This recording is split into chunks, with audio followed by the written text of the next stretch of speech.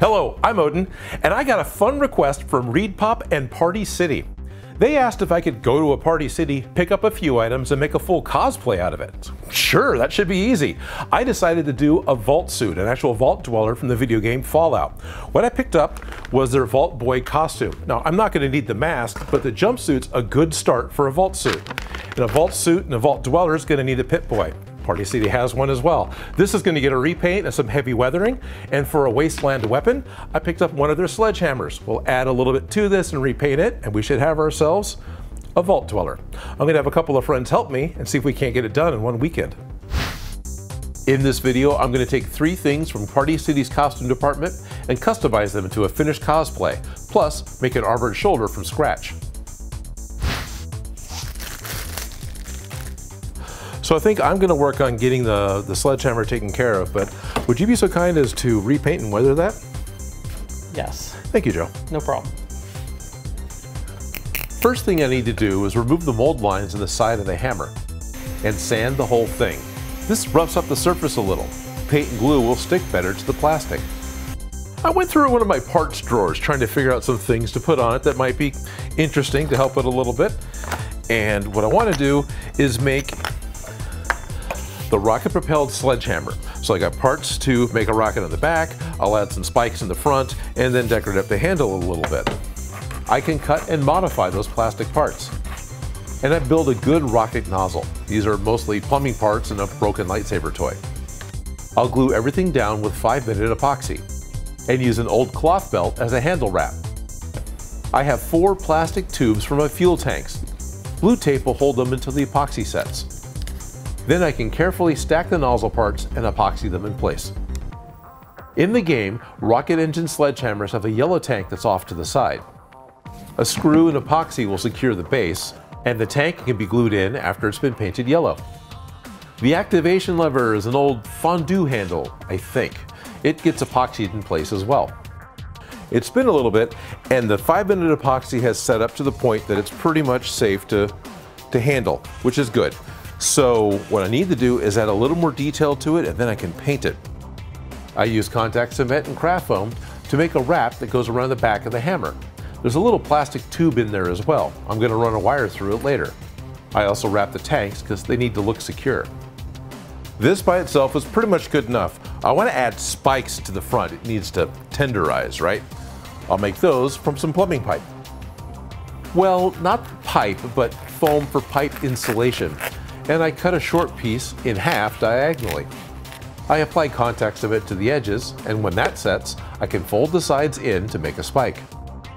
Trim the base so the spike can sit flat, and contact cement them to the front of the hammer. While I waited for the contact cement to dry so I could stick on the spikes, I drilled holes in the hammer and super glued in some lag bolts, just so the hex heads were showing. And I used my rotary tool to grind off the letters from the head of the bolts. Now it just needs paint. So I have a couple of coats of spray paint.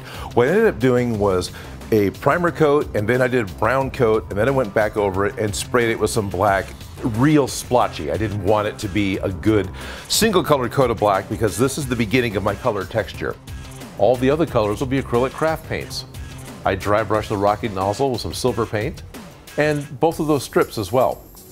The red acrylic doesn't fully cover the spray paint, but that's okay because it looks dirty now.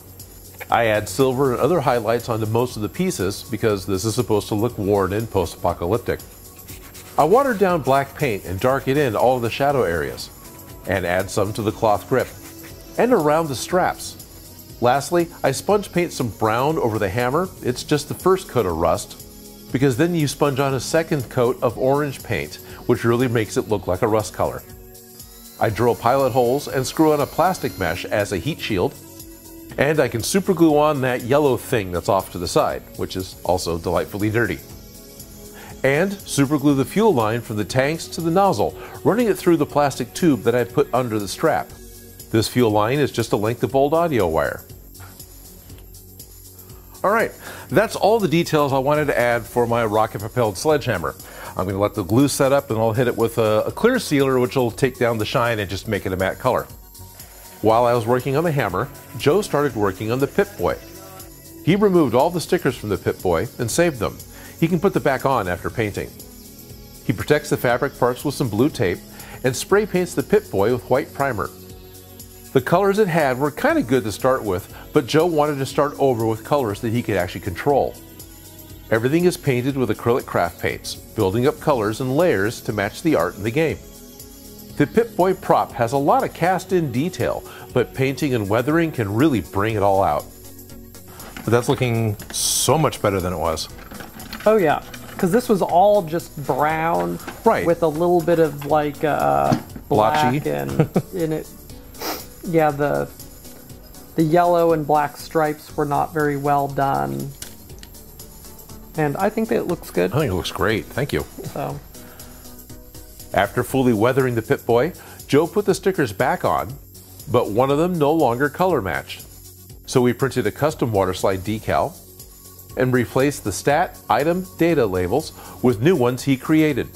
It sounds like this was done quickly, but Joe spent all day repainting this Pip-Boy 2000. To help me upgrade the vault suit, my friend Felicia came over to lend her expertise. So thank you for helping me. I asked you over because what I want to do is take the Vault Boy suit and turn it into an actual Vault Dweller's suit. Okay. Do you feel up to that, Felicia? Yeah. Okay, cool. Thank you.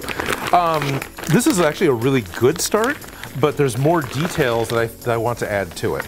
I'm actually impressed that it's got individual pieces for the yellow. I thought this was all going to just be printed. Or silk screened on, so it's slightly dimensional.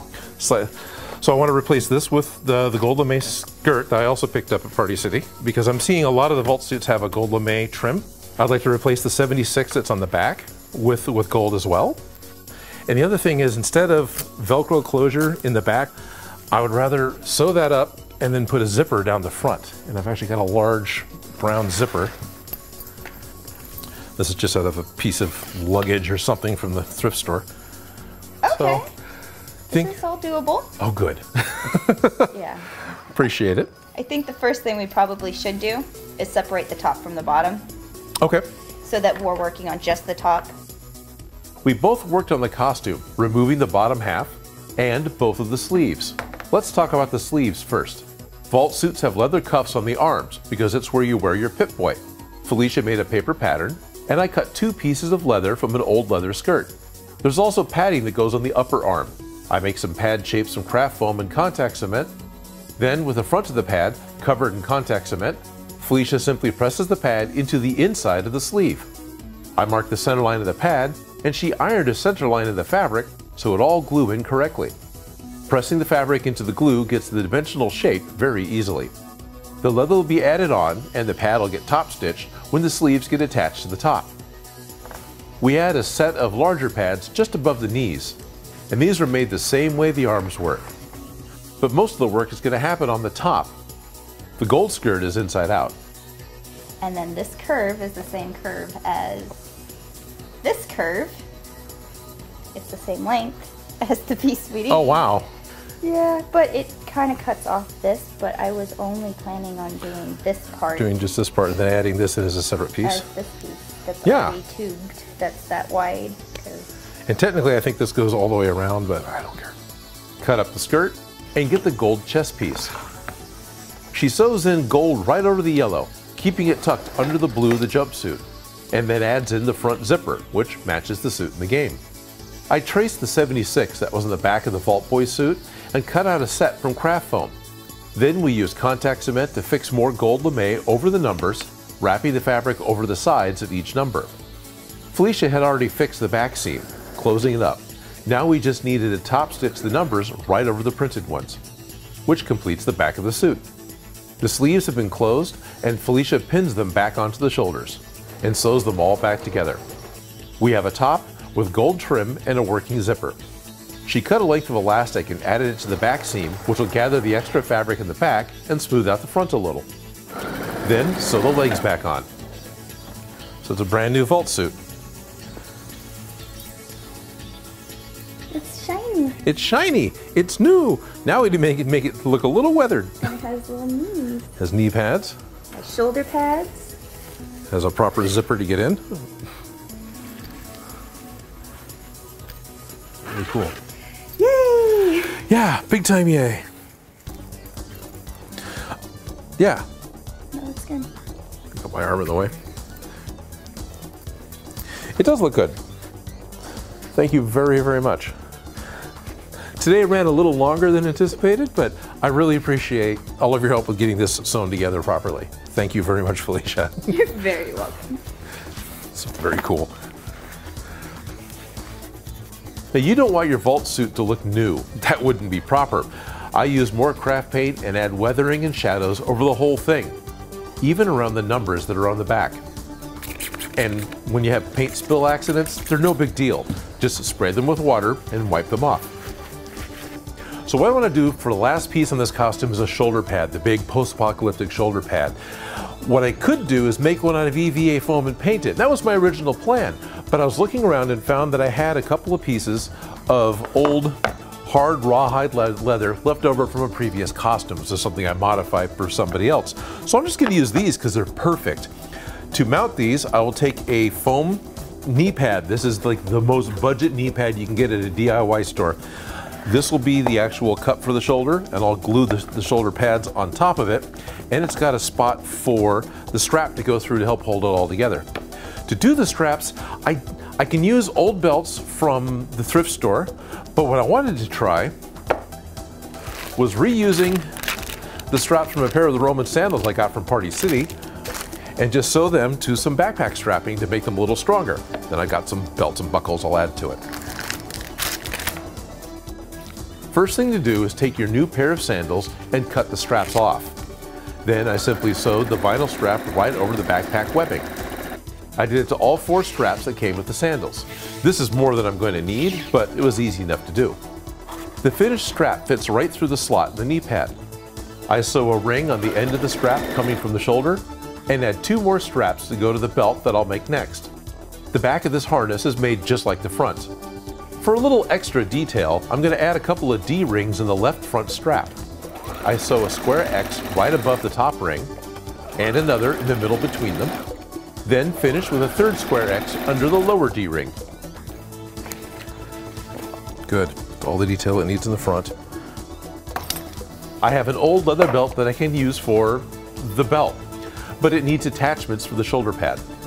I sew leather over more backpack strap and cut a hole out in the center that's for a belt buckle. I fold it over and then sew the top and the bottom shut. Repeat that 4 times and you have buckles to adjust the shoulder harness. The backpack straps and the Roman sandal straps are plastic, so I can use my wood burning tool to melt holes for the straps so the buckles can attach. The belt is leather and it's too big for Joe and Felicia, so I cut new holes in the belt every inch or so. All the belts and straps are done, so I can contact cement those big leather pieces onto the foam knee pad, and I have the shoulder pad and harness completed.